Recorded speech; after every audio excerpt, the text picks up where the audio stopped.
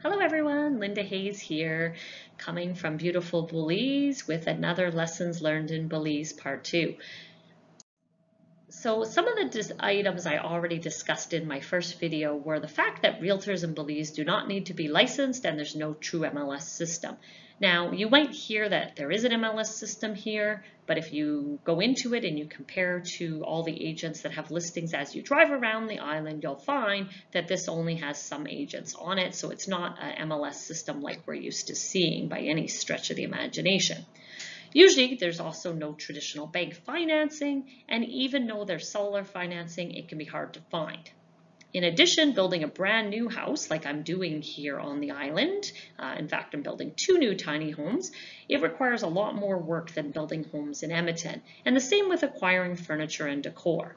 And another thing I find from being on the island when people come in and talk about the prices, costs are a lot higher than many people may expect. So if you want to see that full 20-minute video, you can go onto the link here. So what I'm going to discuss today, I'm going to cover property management and challenges, Airbnb and why it may not be possible. I'm going to talk about variable pricing, occupancy rates and rental returns, and some zoning talk as well. So the first thing is that if you want to rent out your property in Belize, you need to have a license and you may need to establish a company for your rental business. I didn't expect to have to do a company, although I know I needed a license, but when I went to the bank to open a bank account to be able to pay my bills, I was not able to do that. So they recommended setting up the company so that I could then open the rental business. And that has a lot of extra costs that I wasn't expecting. Another thing is if you decide to hire a manager, ensure you ask for referrals and look for online reviews. Another difference here is that hosts provide a lot more services than in Canada and the US. For example, airport transfers, check-in and check-out. When I came to Ambergris Caye, my taxi was paid for to get to the yacht club where I was staying. And I think that's quite important because there aren't actually physical addresses on the property here on the island. So it'd be very hard for someone to find your property if you didn't have transportation available for them. So self-management is much more difficult and I wouldn't do it if I wasn't on site. So now I'm going to give some quotes from an article by Rachel Jensen, which she's with ECI, and the article is called What You Should Know About Property Management in Belize.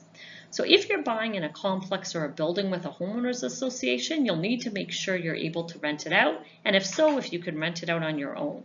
Don't be surprised or upset if they don't allow it. So many branded hotels have a maximum use clause, and some allow you to opt out of the program. But just because you can opt out of their program, it doesn't mean you can rent it out on your own as a short-term rental. So in Canmore, as an example, where I have a friend who has properties in condo hotels, if she is not in the rental pool with the building, she can have her property on Airbnb. And that is not the case here on the island. So the Best Western is an example on Ambergris Caye. And they have a 6-week rule. You're allowed to stay in your property for up to 6 weeks, unless you pay for it, but you can opt out of the rental program entirely if you want to live in your unit, which is great because they have really nice condos, which a lot of people live in. Now, if you decide to opt out of the rental program, and then sometimes you're not in your condo, you can only rent to long-term tenants, not on the short-term market. So it's great that the developer discloses this, but don't assume everyone does. So it's very critical to find out if you aren't in the rental pool, are you allowed to rent it out on your own? So you may think, hey, I like the Best Western for this period of time that I'm not there, but I don't like it the rest of the time. Well, you're not allowed to go back and forth. You pick one or the other. So I didn't find out that a development could have only one license until I was on the Real Estate Guys Discovery Tour. So that kind of is a huge issue if you were buying, say you buy a condo in a development and you think that you don't have to be part of the rental pool because you find that out, and then you find out, wait a sec though, you can't get your own hotel license. So that could be a huge problem with your ROI plan. And I've talked to many different property managers here on the island. For example, one that I stayed at, she was saying that Yeah, they have one rental pool for all of the owners, and there's very specific rules, and no one's allowed to have anything on Airbnb. The rental pool themselves, of course, they're able to be on Airbnb, and that one is, but if you don't like the way they're doing it or how they're doing their pricing or their management, there's really nothing you can do about it if you want to rent it out. Another quote from the same article: in Belize, reliability can be an issue. It's common for someone to offer their help and then not perform. It's a good idea to have a few helpers on speed dial. That said, if you plan on being on site or in the area full time, self-management could be an appealing option. So variable pricing is kind of a thing I noticed that wasn't in Belize very often. So many airlines and hotels now use variable pricing, whereas in the past prices were mostly static. So we had rate cards at hotels, vacation pricing was printed in catalogs, but when we got to Ambergris Caye did the tour on the island with the Real Estate Guys radio, one condo actually mentioned that they use variable pricing, whereas others do not. So you'll find that that one condo does, and so does the Hilton, of course, and the Best Western, but most people don't use that here. Now, if you don't change your price when demand's down, it does affect your occupancy rates. And if you buy something where you don't have control of this, obviously you could have a way less occupancy rate than what you think you should be able to have. I use a software called Price Labs for my property in Canada, and despite COVID, I've had about 80 to 90% occupancy in all my Airbnb properties in Edmonton. And the key is if you market the price to be what people want to pay, it's a lot easier to get bookings. Not always the case, obviously, depending where you are, but certainly variable pricing can help a lot. So in terms of figuring out occupancy rates, which feed into your rental returns, Dennis Kay, who is a realtor, has a great YouTube video that I'm sharing here, and he shows ways to find occupancy rates similar to the way I do it when I'm doing my own pro formas. He also gives an example of a condo versus a land purchase from an ROI perspective. So pro formas are a key if you're looking for ROI. So if your salesperson won't help you with one, it could be a red flag. So I met a couple recently on the island who said they're buying a condo and they had a great realtor that showed them many different properties, not just their own listings, which is really great because I've heard a lot of people complain about that. And in their case, they're not really concerned with making a huge profit. They're more looking for appreciation of the condo over time, so they weren't too worried about cash flow. But I still suggested they ask if the owner of the condo would be willing to share their past owner's statement.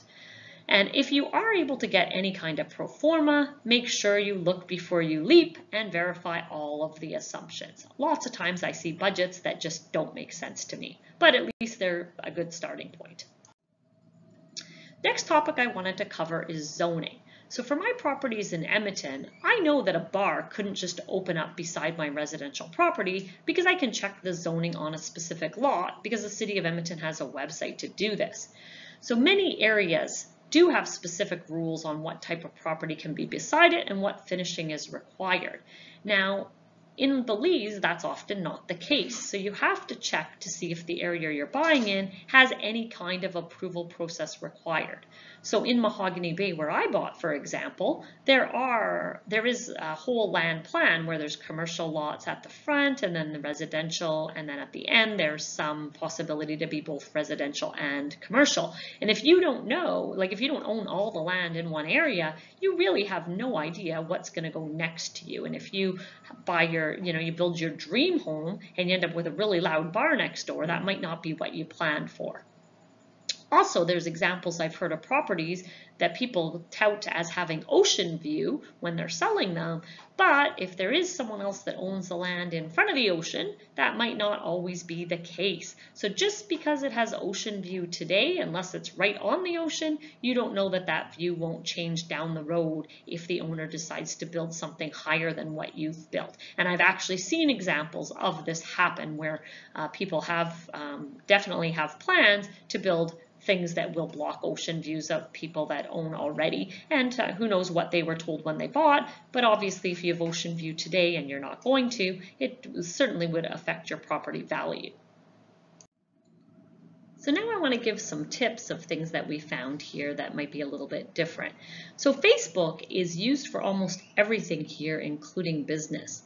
So when we first came into town and we were looking for an affordable rental, we really couldn't find it on the internet easily, and we got a referral from a realtor. And then later on, when I found out about how much Facebook was used, I was actually able to find something even more affordable. We have a really nice one-bedroom, more modern apartment with laundry, full kitchen and everything, and it's only $650 US to rent it plus electricity. So really, really great deal. And if we were not on Facebook, we would not have found that.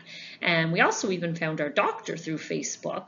And the doctor is from the US. It's a very affordable clinic to go to. And it's also very modern, which was something I didn't actually expect being in a developing country. So that was a very nice thing as well.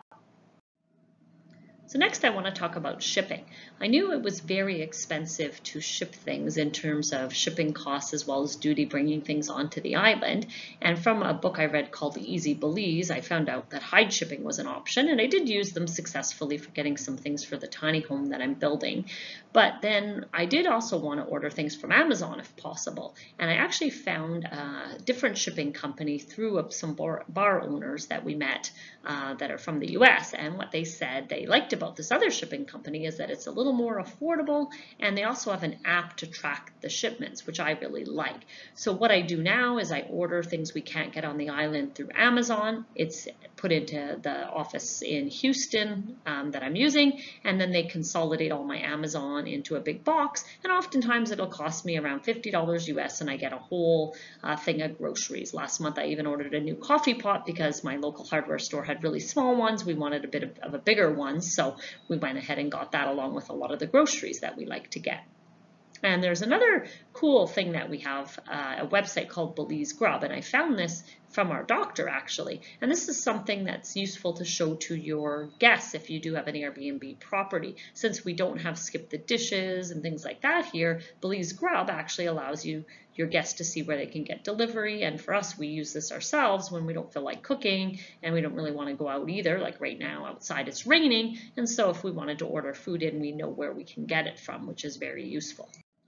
So finally, I just want to talk about a couple other resources. So the real estate guys have another upcoming Belize Discovery Tour. It's running April 16th to 19th because the one I went to in January actually sold out. So I know they had a waiting list of other people that are going to be attending this one. And it's very useful to get a whole range of different types of properties you can get across the island. And then I also included a webinar that ECI Development put out on mistakes we make when we buy property overseas. International investing is very different than investing in our local markets, which I've been doing in Canada since 2006. But for international, it is quite different. And the more resources we can find, the better. So I'm happy to help you with finding other resources than what you can maybe commonly find on Google. You can also subscribe to my channel to keep up to date with my progress on my tiny homes, and you can also see a lot of updates on my newsletters, and my website is listed here. It's lbylrealestate.com, and I hope I've given you some useful things to think of. Thank you.